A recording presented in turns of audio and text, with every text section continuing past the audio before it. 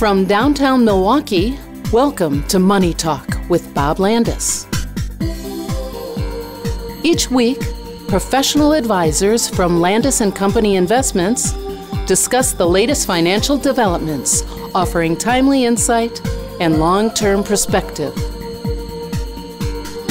Welcome to Money Talk for February 2nd, 2024. It's Groundhog Day, and we're going to keep doing this until we get it right. Here's what's shaking. Your Milwaukee Bucks are on the road this week with stops in Dallas, Utah, and Phoenix. And the Milwaukee Admirals welcome the Manitoba Moose to the Panther Arena tonight. And Saturday, it's Pet Fest at State Fair Park. You shouldn't bring your pets, but you should bring your wallet.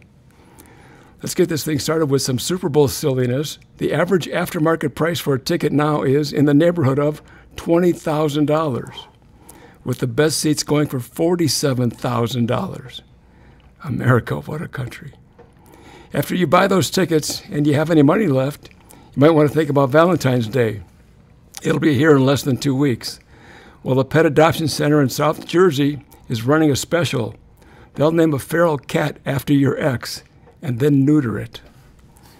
I bet they thought that was funny when they first thought of it. There are pet-friendly coffee shops, and they usually cater to dogs and cats. Well, Tokyo has its first pig-friendly cafe shop. The cafe is a free-range miniature pig, has free-range miniature pigs, as in more than one, roaming the cafe. Would you like some pork rinds with your latte? And finally, imagine you've been partying with your friends for 4 days over New Year's. A 21-year-old Indiana college student thought someone hit him in the head with a rock the first night. But this kid was on a mission to party, and nothing was going to slow him down. On day 4, he started to experience some arm spasms, so he went to the ER. They discovered a bullet fragment lodged in his brain.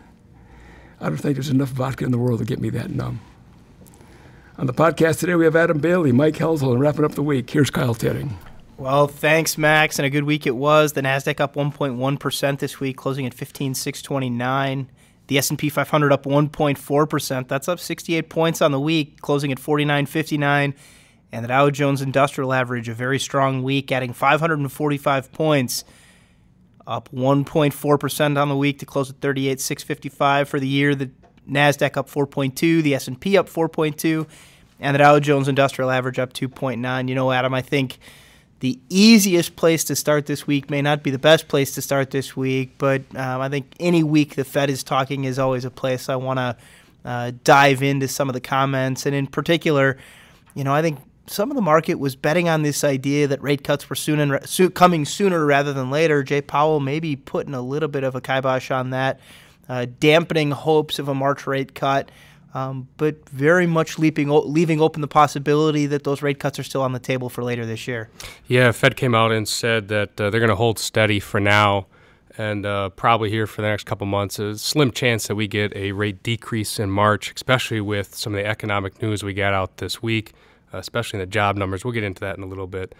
But it's been solid economic news, and it's going to keep rates where they are for now.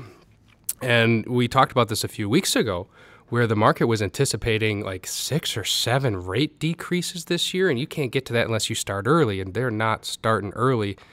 So the market is going to have to digest and change expectations, because maybe we get 1 or 2 rate decreases towards the end of this year. I don't even know if that happens after some solid economic numbers.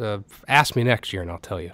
Fair enough. Hindsight's always 20/20, I guess. I think my favorite comment from the Fed this week was that they've made a lot of progress on inflation, but they just want to make sure that they get the job done. And I think that speaks to what really has been the mantra from the Fed from the very beginning, which is we think this inflation is going to go away. It may even go away on its own. Well, that didn't quite happen, but they remained committed to getting that job done. And so I think as I kind of navigate Fed speak, which is always kind of the thin line we try to walk, it is at least helpful to see that they remain data dependent. Yeah, and that they're doing their job. They really are. You look back at this past year or so, they aggressively raised rates. And historically speaking, when the Federal Reserve has done that, they have historically upset the labor markets and push us into a recession, and that did not happen this time around. They were able to do the near impossible, raise rates aggressively, cool off an overheating economy without pushing us into a recession and without upsetting the labor market. That was very impressive on their end. You know, Mike, Adam's been alluding to the labor market, and you're somebody that's worked a few jobs in your life, but certainly some better than others.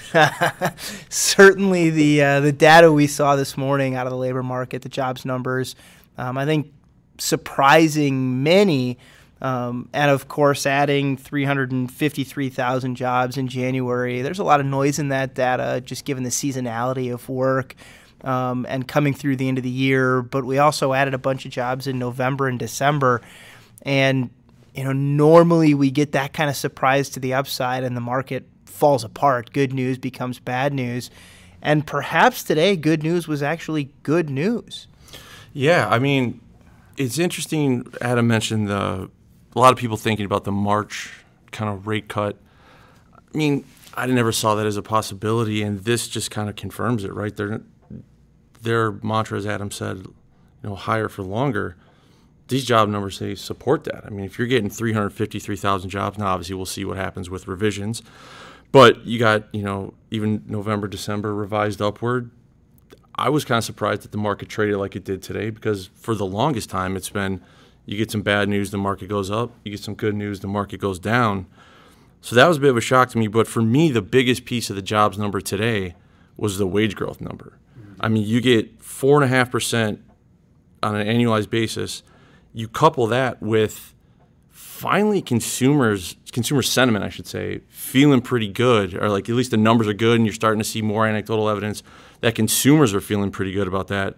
So if you have people that are feeling good about the economy and they're getting paid more, that is a sign to me that this market has some room to run a little bit.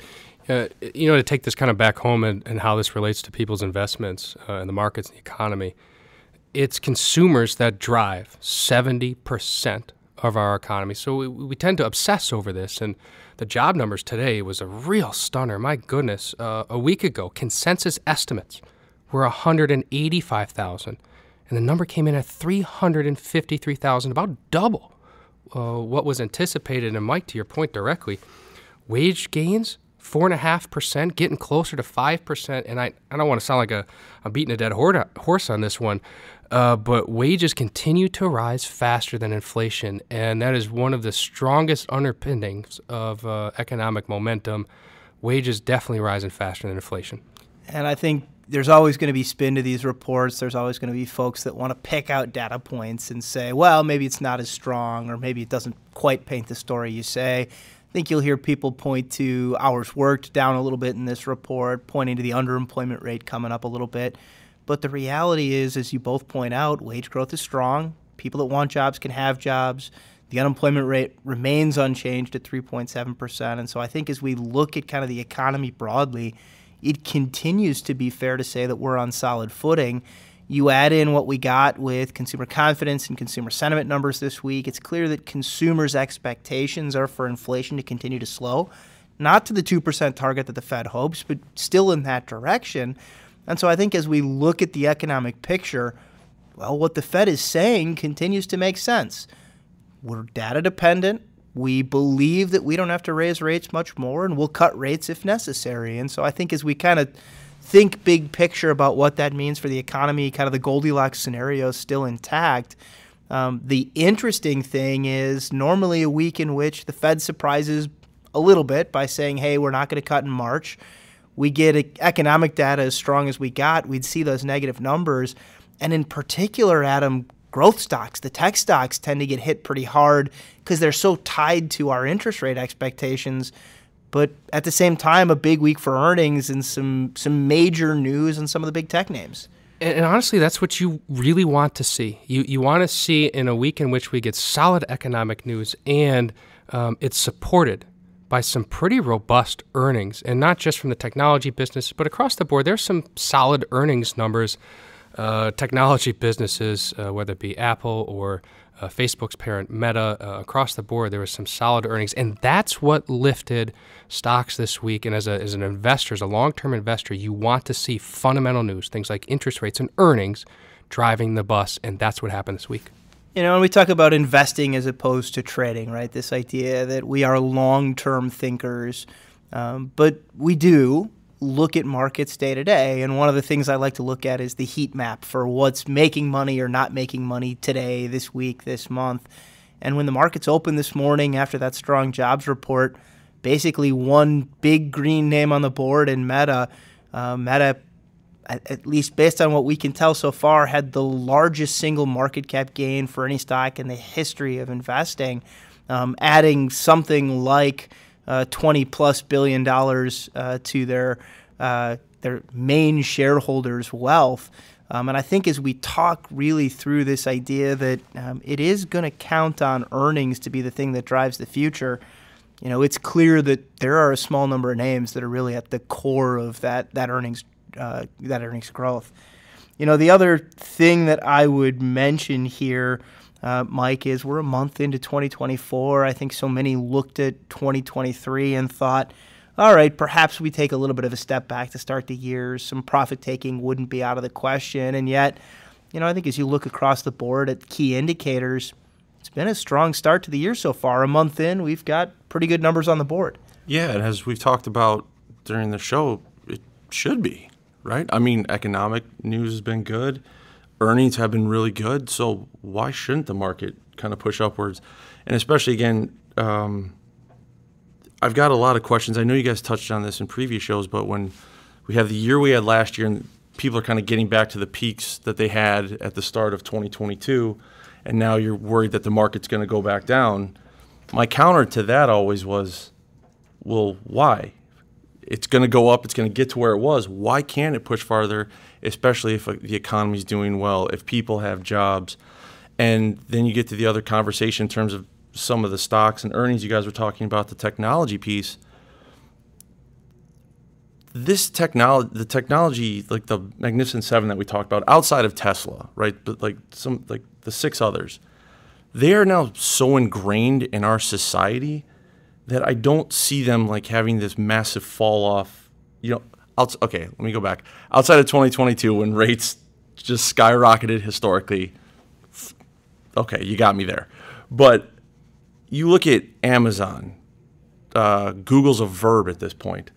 You know, Apple, they're all so ingrained in our society that, yeah, they'll have their peaks and valleys, but they're not going anywhere. So you should feel comfortable that even though they've hit highs, there's a chance for them to go higher yet. Yeah, you know, I stole this word from a fund manager that we were talking to about some of these types of businesses. But, you know, these businesses that we want to own are those that are inevitable, right? Those that are going to be around simply because they are so ingrained in our lives that we have no choice but to buy their product, to interact with them. In the case of something like Google, yeah, we're not really spending money on our search, but Google's certainly making money on that history. And so what you really want is businesses with cash, businesses with strong balance sheets, and most importantly, those businesses that are going to be here for better or for worse, that are going to be here for the long haul. And so, you know, I think it's one pretty meaningful reason why that Magnificent Seven, even if the names change a little from quarter to quarter, are as relevant as they are. You know, Mike, you touched on a conversation I had with a customer yesterday. Essentially, should we be investing at an all-time high?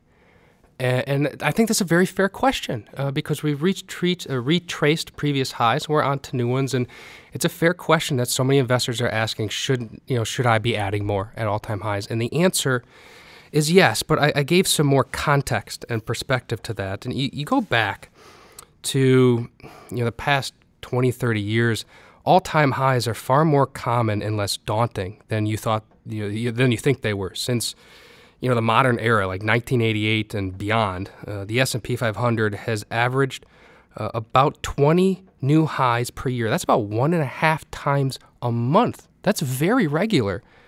And 85% of the time that we reach a new high, the 1-year forward returns are positive.